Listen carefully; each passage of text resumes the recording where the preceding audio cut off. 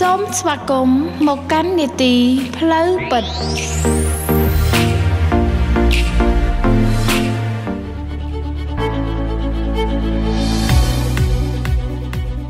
សូមគោរពនឹងជំរាបសួរទៅដល់ប្រិយមិត្តរបស់គ្រួសារ FM ជាទីនឹករលឹកនៅពេលនេះផងដែរនីតិផ្លូវពិតបានវិលត្រឡប់ជួបជាមួយនឹងប្រិយមិត្តសាជាថ្មីបន្តទៀតដែលនៅថ្ងៃនេះខ្ញុំបាទនឹងបញ្ចប់ជាមួយនឹងប្រធានបទដែលតាក់ទងជាមួយនឹងរៀបការជាមួយអ្នកណាចំណុចចុងក្រោយនេះគឺតាក់ទងជាមួយនឹងសេរីភាពក្នុងការជ្រើសរើសនៅពេលដែលយើងសន្មតថាព្រះជាម្ចាស់កំពុងតែមានព្រះបន្ទូលមកកាន់យើងតែម្នាក់ឯងក្រៅពីព្រះបន្ទូលរបស់ព្រះអង្គនោះយើងបានលើកស្ទួយខ្លួនឯងទៅដល់ឋានៈនៃពួកហោរាហើយ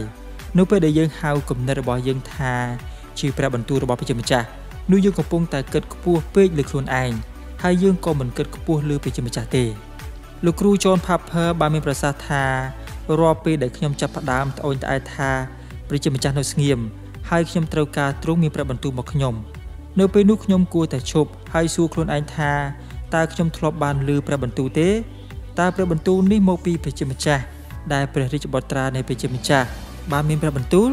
តែខ្ញុំពិតជាបានឮព្រះសូរសៀងរបស់ព្រះជាម្ចាស់នៅក្នុងព្រះអង្គនិងក្នុងការបង្រៀនព្រមទាំងក្នុងពន្ធកិច្ចរបស់ព្រះរាជបុត្រាមែនឬតើការឈឺនៃព្រលឹងខ្ញុំនិងភាពច្របូកច្របល់ក្នុងកម្រិតរបស់ខ្ញុំ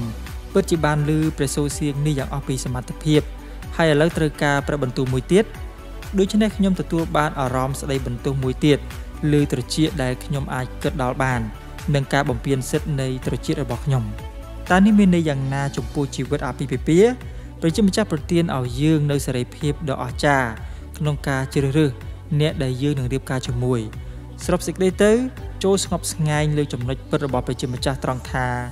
ទ្រង់បានមានព្រះបន្ទូលមកកាន់យើងតាមរយៈការបញ្ជូនព្រះរាជបុត្រាស្គនភ្ញាររបស់ទ្រង់ចូលទទួលយកព្រះបន្ទូលនោះថា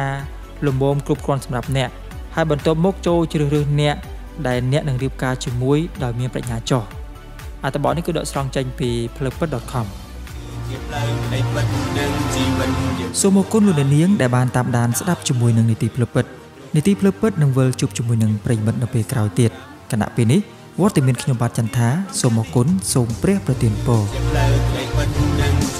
ព្រះគម្ពីរយ៉ូហានជំពូក14ខ6ព្រះយេស៊ូវមានបន្ទូលទៅគាត់ថាខ្ញុំនឹងហើយជាផ្លូវជាសេចក្តីពិតនិងជាជីវិត